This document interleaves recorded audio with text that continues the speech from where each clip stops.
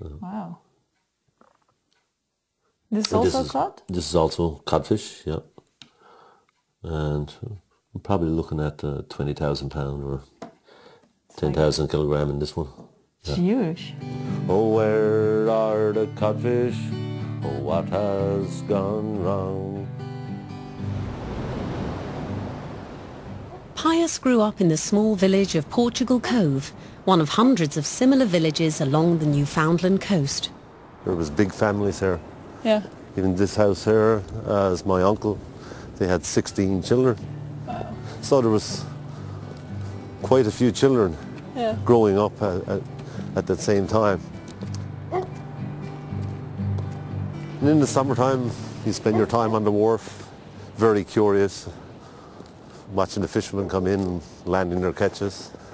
So you grew up right at the looking harbor. at the water, watching the fishermen come in and waiting for the day you'd be old enough to go out and fish with them. Fish yourself. Yeah. And how old were you when you went fishing for the first time? 13-year-old when I first started going out on the boat with father and hauling the cod traps. This is Barbara. Glad to meet you, Barbara. Nice to meet you. 3 months the fishing season used to last for Pius and his father. Only during the summer months, when the cod came too close to shore, would they set cod traps, as they had done for generations.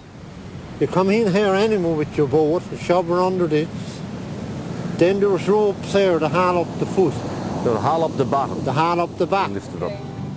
With the trap skiff, the traditional Newfoundland fishing boat, the cod traps would be emptied in the morning, a small-scale fishing method that provided a fine source of income for thousands of people.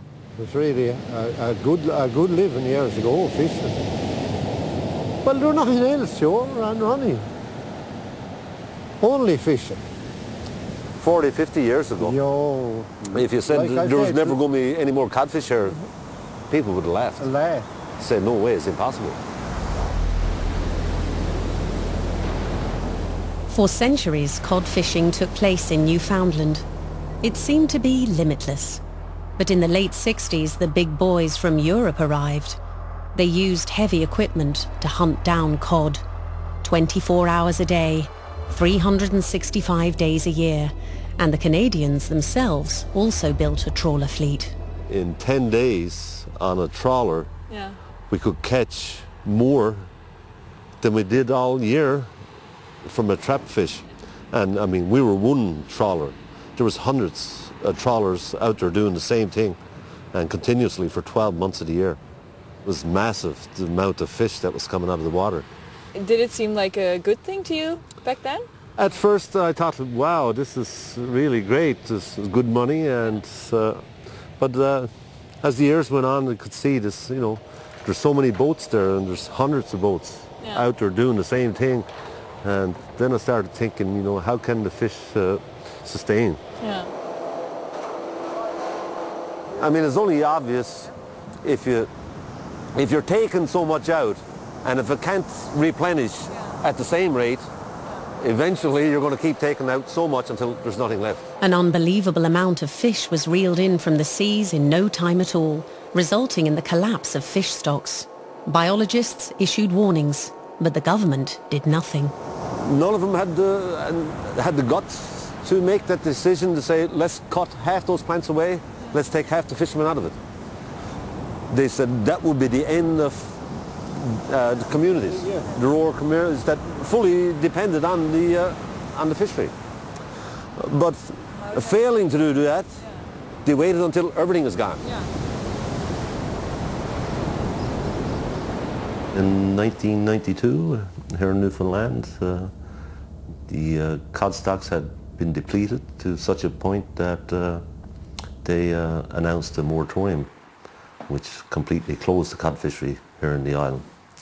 Put close to 40,000 people out of work. It was probably the biggest mass layoff in Canadian history. First announced, they said they'd close the fishery for 2 years and evaluate again, and hopefully the stocks would rebuild enough to sustain a small fishery.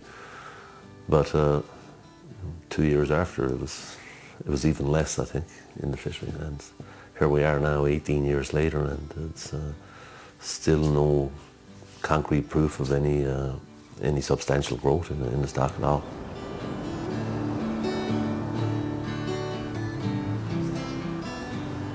When he thinks about tomorrow, he fares for his son. Oh, where are the codfish? Oh, what has gone wrong? Something that most people don't know is that cods are still being killed by fishing gear. There is a shrimp fishery now in Newfoundland, and the shrimp co-occur in the same place with small cod, and the small cod are caught as bycatch. So people sometimes wonder why the cod don't reestablish themselves, and they blame the seals for this. They say all the seals. But the fishery, in a sense, it continues, except that it is on small cod, which are discarded. What is needed is zero catch, a long time, so that it builds up. And when it has built up, then you can get again big catches. But it will not build up again if you continue to catch it. Can you empty a sea? Well, yes, you can. It's the stone-cold reality in Newfoundland. It is no different elsewhere.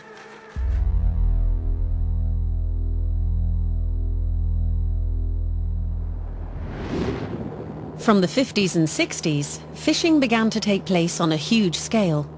Bottom trawlers with enormous nets besiege the oceans. Nets with steel chains scrape the ocean beds. An efficient way to catch vast amounts in a short period of time.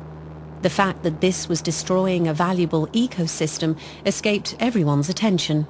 I was taught when I was in the university that this doesn't matter because the fish don't need the bottom. But actually it's not true.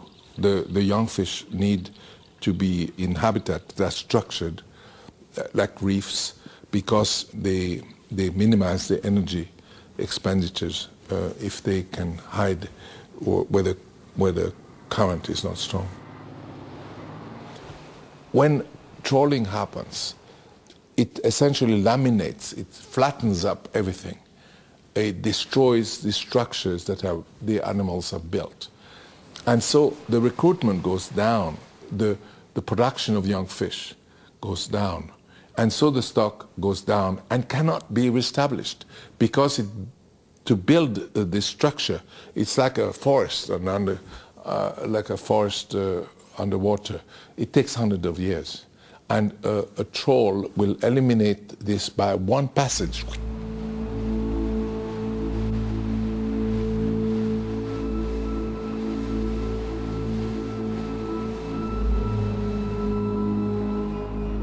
Trawling is as if you were fishing with, you were catching rabbits with a bulldozer in a garden. You know, there is a garden, and you have to catch some animals or some plants, and you bulldoze everything.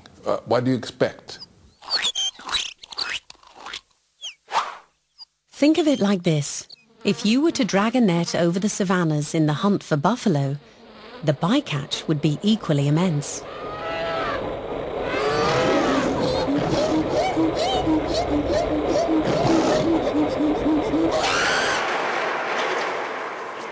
Even sustainable fishing does not always prove to be a good alternative. Fisheries with a sustainable label take the spawning seasons of fish into consideration, so they do not hunt fish all year round.